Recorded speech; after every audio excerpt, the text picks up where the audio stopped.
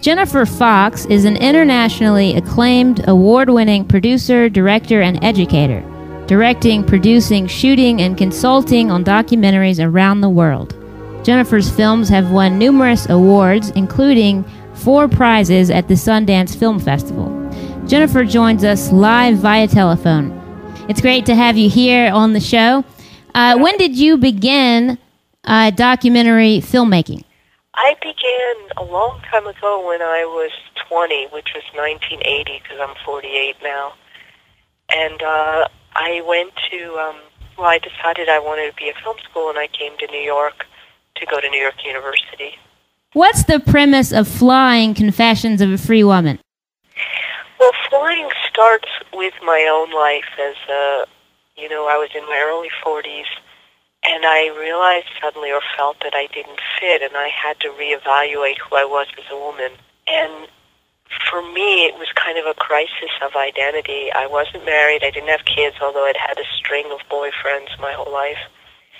And I really wanted to talk to other women, both in America and around the world, and sort of figure out, what are our lives today, and are they similar, are they different, how do we connect as women?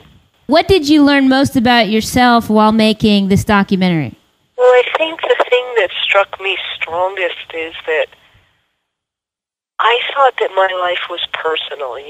I'm Jewish, middle class, white American, and I thought whatever happened to me was a personal issue. It wasn't because of my gender, it was because of my particular family or my particular environment. And what I learned through the film is that, in fact, much of what happened to me in my life or things I suffered from are because I'm a woman or was a girl.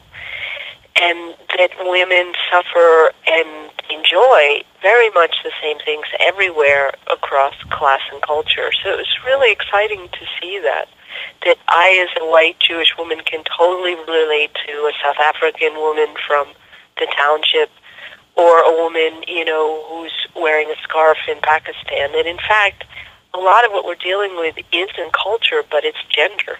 How did you feel seeing your personal life on film, let alone seeing the effect of audiences' reaction to your life? I have to say it feels good. I mean, a lot of people say, oh, don't you feel so exposed? Or, I know all the intimate details of your life, but I feel good about that. Because I feel like my life, yes, it is, again, it's personal, but it's also political. Much of what I've gone through, many women today go through or have been through, very rarely, like in America, is a girl a virgin when she's married. She's had boyfriends, has her sexuality, she's maybe had abortions, maybe when she tries to get pregnant she can or has a miscarriage. Things that I go through in the film are actually quite common, and I feel good using myself as a way to talk about those things. And then, of course, my family's in the film, my mom and my aunt and my gram and my dad, and it's really good to see just how ordinary they are and how normal it is, and the problems we have are quite usual, not just in America, but across the world. There's a scene in the film, it's a Jewish scene, where there's like a buffet of food and there's some sort of Jewish holiday happening. Tell us a little bit about that. Well, the film actually pretty much starts with the Passover. It happens to be it's the Passover after 9/11. And I live right near the World Trade Center, so I have a very eclectic mix of friends, of different cultures and colors, so there's my Afro-American friends there, and there's some friends from Europe, and there's some Jewish friends and some non-Jewish friends, but we all get together, about 30 of us every year, with some changes. And the film opens with that Passover, and I think what's different than the way I grew up, where my father led the Passover, is that in my house, I lead the Passover. I sit at the head of the table, and, I may have a boyfriend, but I'm a single woman running the Passover, and everybody gets to participate. And also that my friends, even if they're not Jewish, really enjoy it tremendously. They just, it becomes a celebration about freedom and emancipation from slavery, which all of us can relate to. You traveled to 17 countries and interviewed a diverse group of women about how they define their lives. Who was most intriguing to you, and what did the experience teach you about your own life? Well, honestly, it's hard for me to choose because they're the women in Pakistan who are amazing, or the women from Somalia who are amazing. But the one I think that comes to mind is a new friend, because I met her there filming, a woman from India named Paramita. And she's just tough, smart. She runs a community-based help program. She really turned my head about the difference between love and sex, and she was basically saying, you know a lot about sex and passion, but you don't know much about love, and what about commitment, and what about who's going to be there to take care of you when you get old. And she was really tough on me, but I found it really, really fantastic. So she's one hell of a woman, and I hope people get to see her. She's in the third hour of the film. What can women learn from this film? Well, it makes them want to talk about their lives, because they just feel, wow.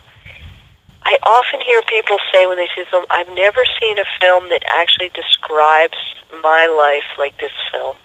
It's just that there's so many women experience in the film, and the film is actually about the way we speak as women. So it's very intimate, and it's very much like our lives, and women really feel almost like, oh, what a relief. I finally feel somebody gets it. Or a lot of women have come up to me and said, thank you, I thought I was alone, but in fact I'm not. I'm just like everybody else. So they kind of, like me, realize that there's community, that it isn't just them that life is happening to.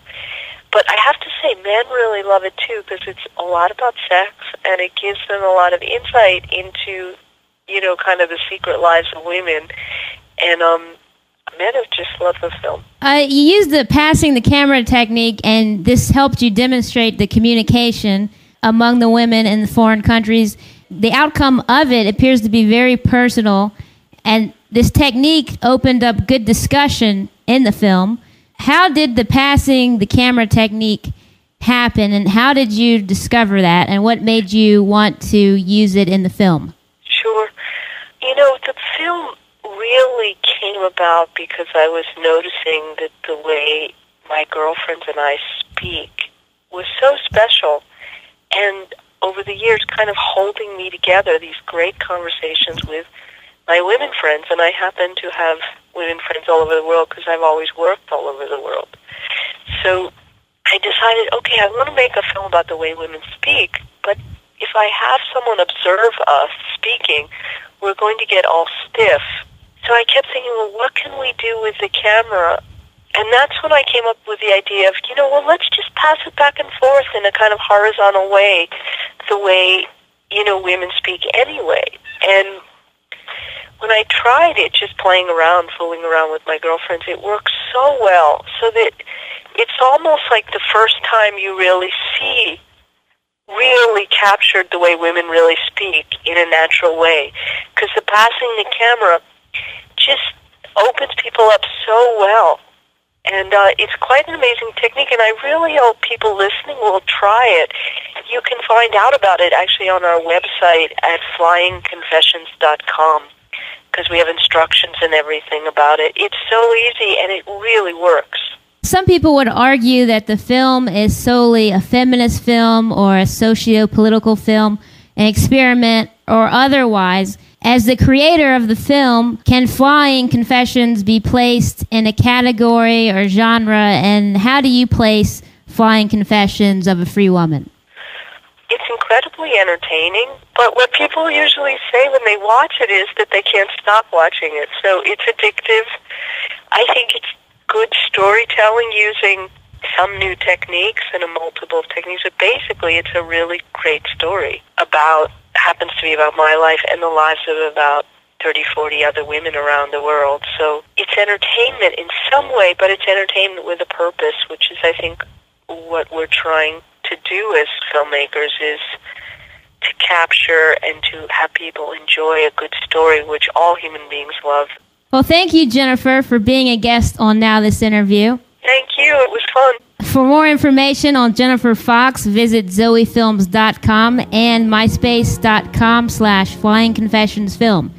This has been an exclusive presentation of myspace.com/nowthisinterview in affiliation with Jewish Living of the South, Incorporated, and Jewish Scene.